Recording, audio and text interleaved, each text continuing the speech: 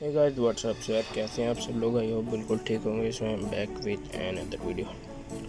So guys आज की इस वीडियो में हम एडिटिंग करेंगे लाइटरूम में। सो आज की इस वीडियो में आपको बताने वाला हूँ कि लाइटरूम में किस तरह आप अपनी इस तरह की black and red colour grading picture बना सकते हैं, वो भी ईजीली। सो वीडियो को देखते रहिए पूरा, और अगर चैनल पर है तो सब्सक्राइब ज़रूर करिएगा। इसी तरह की अच्छी वीडियोज़ आती रहती हैं, तो वीडियो को करते हैं शुरू। मैं यहाँ पे यूज़ कर रहा हूँ इस तरह की पिक्चर। से उसका बैकग्राउंड मैंने रिमूव किया था, पिक्सार्ट से चेंज किया। सो इस बैकग्राउंड का लिंक आपको डिस्क्रिप्शन में मिल जाएगा हमेशा की तरह। सो चलिए इसमें करते हैं कलर ग्रेडिंग, एंड आपको बताता हूँ किस तरह आप एक ब्लैक एंड रेड पिक्चर बना सकते हैं।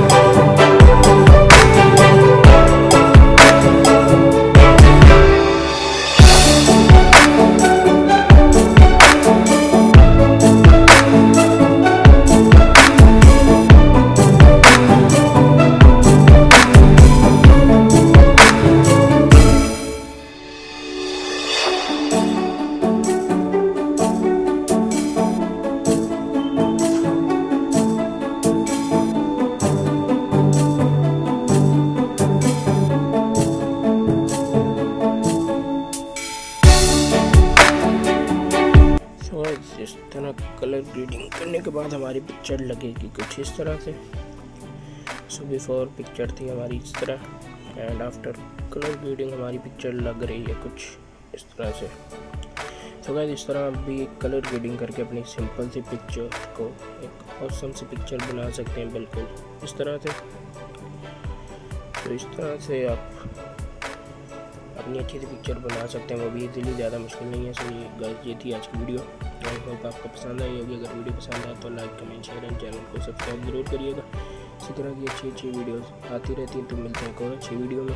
तब तक के लिए टेक केयर।